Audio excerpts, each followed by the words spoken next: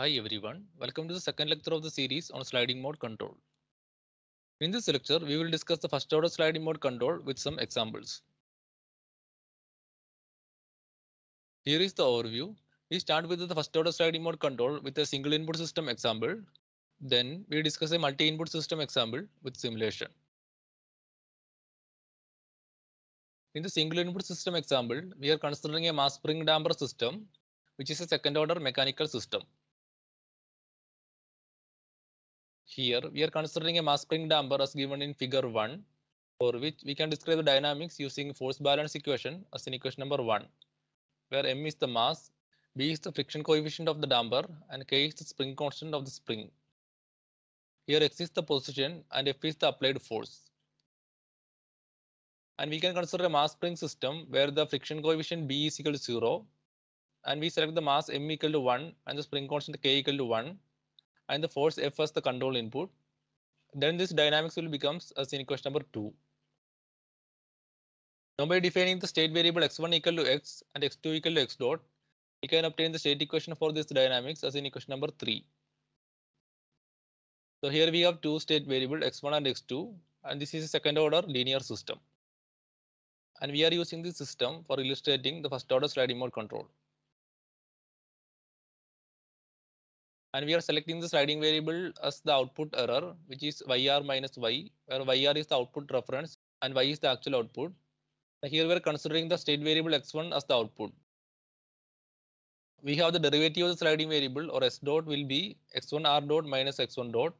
So here we are considering x1 r as 0. So x1 r dot will be 0. So this gives s dot as minus x2. And here we can see that the control input is not appearing in s dot.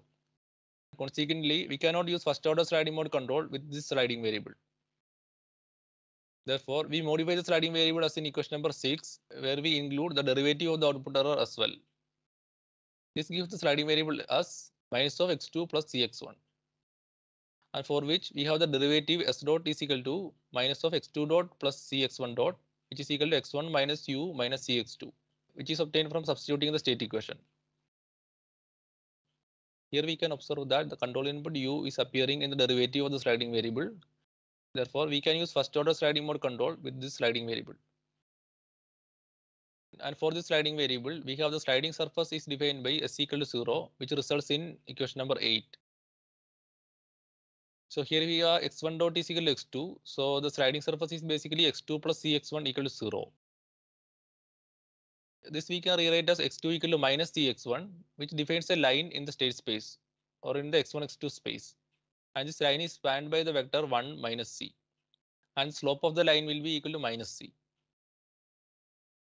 Here we can rewrite this equation as dx1 by dt equal to minus cx1, which is a first order linear differential equation. So the solution of this equation will be as in equation number 9, where we obtain x1 of t as x10 in e raised to minus ct.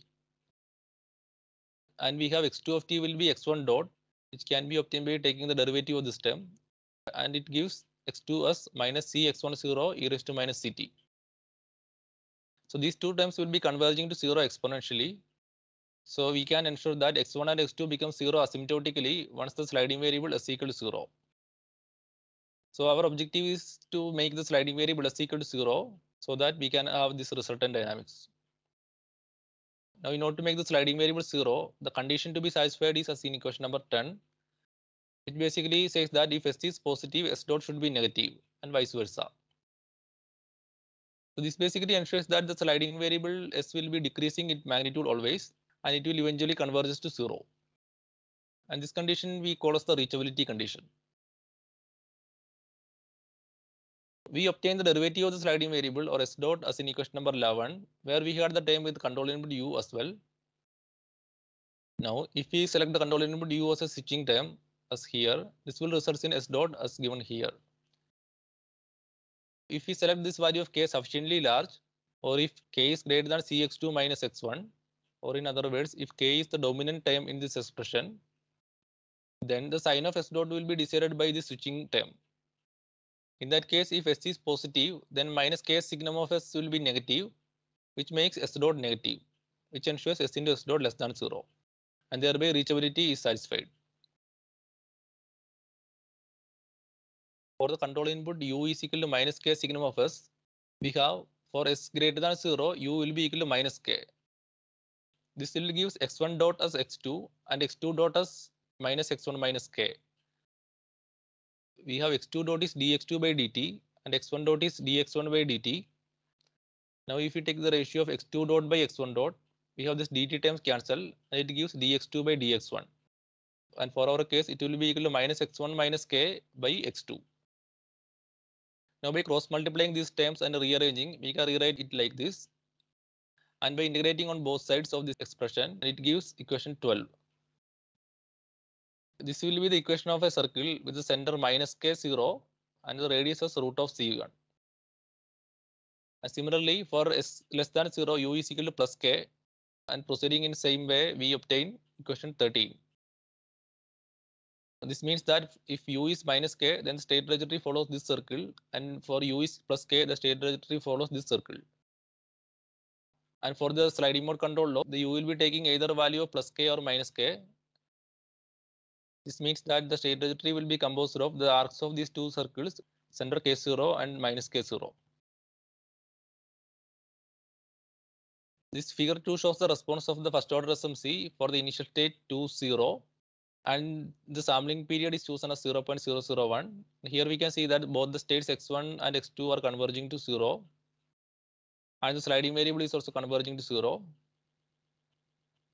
Here this figure shows the plot of the state trajectory, where we can see that in this portion it is following the arc of the circle and it eventually hits the sliding surface, and after that it is sliding through the surface towards origin.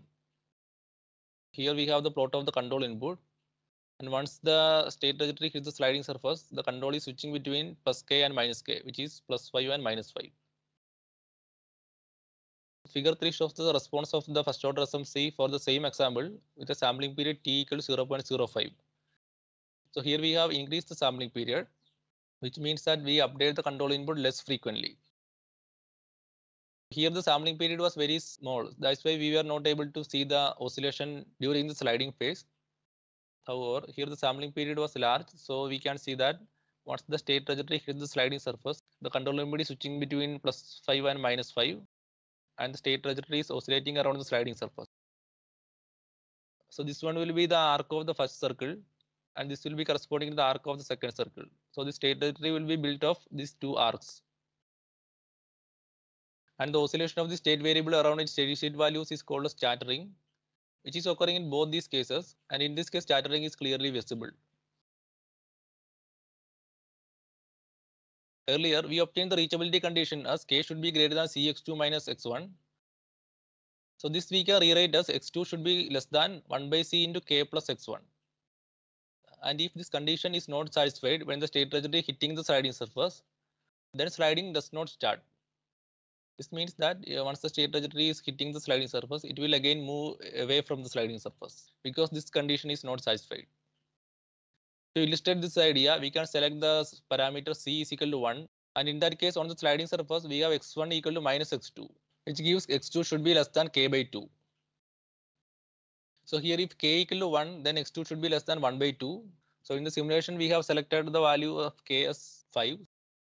So in order to ensure sliding, x2 should be less than 2.5 when the state trajectory is hitting the sliding surface. To see this, we can see three situations, where in the first case, the state trajectory starts from this initial state, and when it is hitting the sliding surface, the value of x2 is around minus 4. And in the second case, it is around minus 5, and in the third case, it is around minus 6. In all these cases, this magnitude of x2 are greater than 2.5. So it will not start sliding.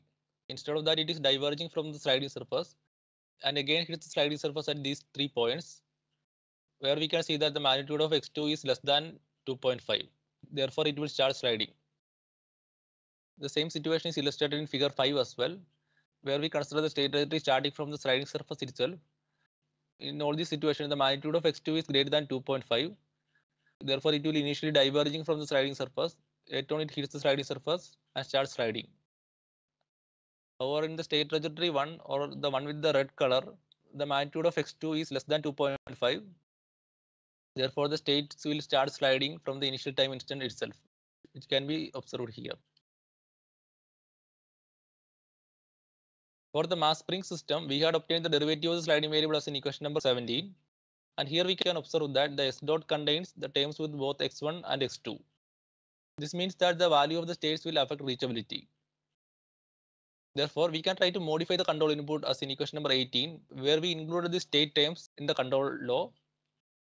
And if we substitute this u in this equation, these terms will cancel. So that gives S dot as minus k signum of S, which results in S into S dot equal to minus k into mod S. So this reachability is satisfied always. So this is one way of modifying the control input in such a way that the reachability can be ensured from all regions in the state space.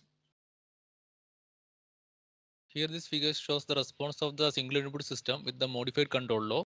And this we can see that the states are converging to origin and the sliding variable is also converging to origin. And here we can see the plot of the state trajectory and the sliding surface. And finally, this plot shows the control input. Here this figure 7 shows the plot of the state trajectory for different initial conditions. Here we can observe that irrespective of the initial condition, the state trajectory is converging to the sliding surface with the modified SMC control law. Next, we consider a multi-input system example.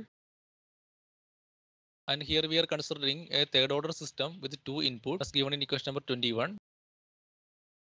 For these two inputs, we select the sliding variables as S1 and S2 as given in equation 22. And from here we can compute S1 dot and S2 dot by substituting the state equation terms, from which we can compute the control inputs U1 and U2 as in equation number 23. Now this figure 8 shows the state trajectory of the multi-input system with SMC control law. Here we can see that the state is starting from some initial condition and it is converging towards origin. Here this plot shows the response of the states, where we can see that all the three states are converging to origin from the initial values and the sliding variables S1 and S2 are converging to origin.